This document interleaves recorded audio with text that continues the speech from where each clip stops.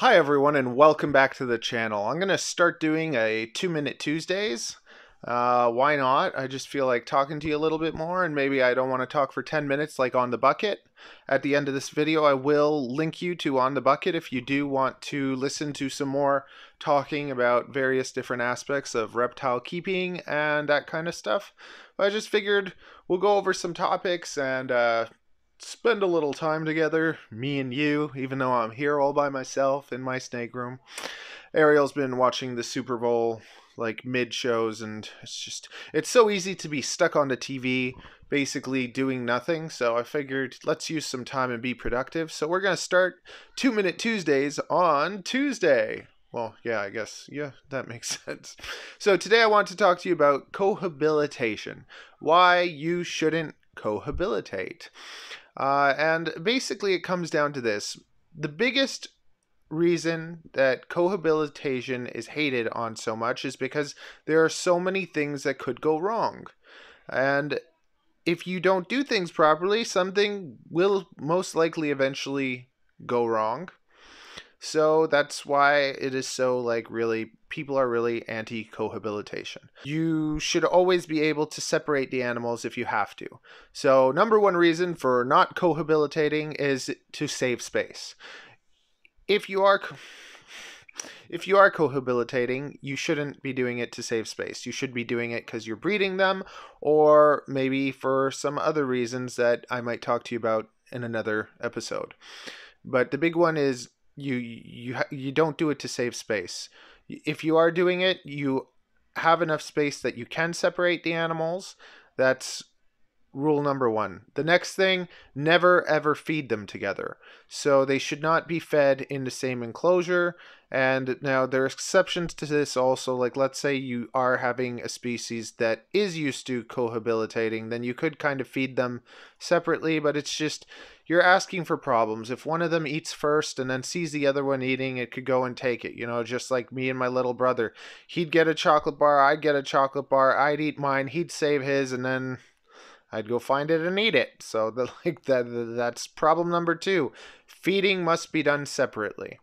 And now if you want to be extra safe, what I would say is feed them separately, give them time to digest separately, and then put them back together if you are doing that, even though it is highly frowned upon.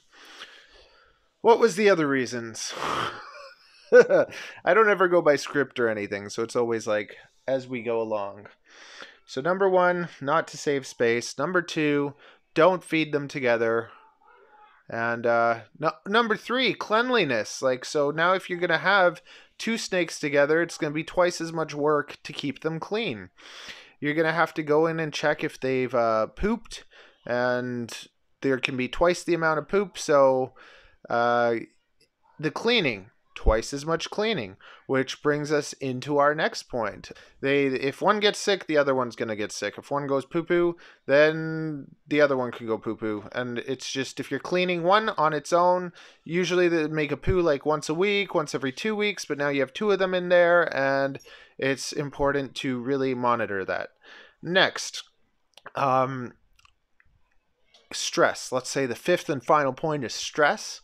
And if you have two animals that don't want to be together and they end up stressing each other out, then you could end up finding one that's just not eating and not doing as well. So if you were to keep two snakes together, let's say, one of them might stop eating. So if you have them, okay, so if you're starting them together, then you're not going to know if you putting them together is what caused the problem. So it's always better to start with them kind of separately and know that everything's okay. And then if you were to put them together and one stops eating, then right away you separate them and keep them separate. And that led me to another thought. What was the other thought? The other thought was feeding, because you feed them separately, someone could get sick, blah blah blah blah blah blah blah. Yes. And the final point, let's get rid of the fourth, say the fourth and third were together so that we can have 5 good points. The last thing is, you never would put a male with a male. You don't do it, because the males are the ones that you're going to have issues with each other. Also, we have to remember that each snake is an individual. So even when letting snakes play together, letting snakes kind of hang out, I have found that most of the time they are all fine, but once in a while you'll end up with one that just doesn't play with others, like it just wants to be left alone. And you'll get kind of that with, you can think about dogs, it's probably a terrible example, but there's like those alpha males that don't want to be around other dogs, like they're the boss. So you can have these characteristics even in reptiles. Even though people think reptiles are stupid and dumb and whatever, you will see dominance sometimes in reptiles. So there will be one that'll try to be more dominating. The other is the opposite end of that. So let's say you had 3 snakes together and one of them isn't a strong character. It's more shy, it's more scared, it doesn't feel safe. So if it's going to be around other snakes, it might stop eating, it might just like it not do as well.